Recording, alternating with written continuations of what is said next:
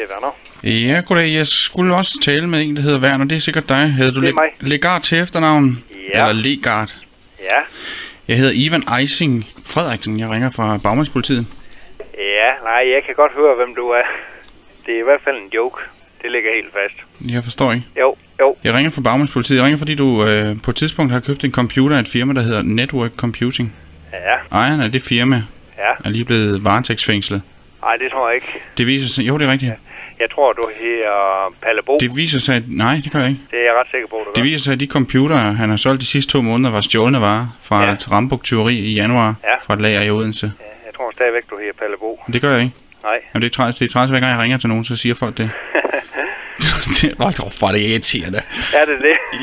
Jeg har forberedt sig om den helt store historie her. Ja. Nej, jeg ved du hvad.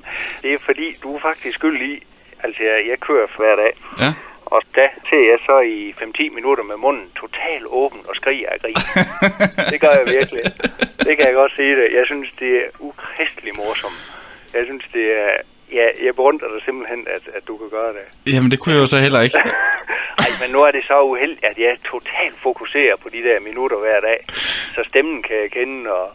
Jamen, jeg synes simpelthen bare, det er genialt. Tak skal du have. Det er virkelig godt. Altså, jeg synes simpelthen, nogen af den... Jeg husker, der var en, der...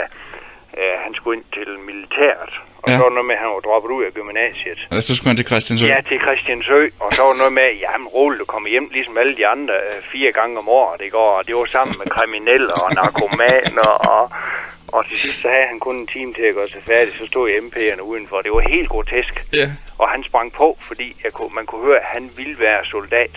Ja. Han var parat til at gøre sig færdig inden for en time. Ja. Ham havde du virkelig fat i. Og dem har der altså været flere af. Det er et sjovt job at have. Ja, for det. Jamen altså, jeg fatter ikke, at du kører det så langt ud.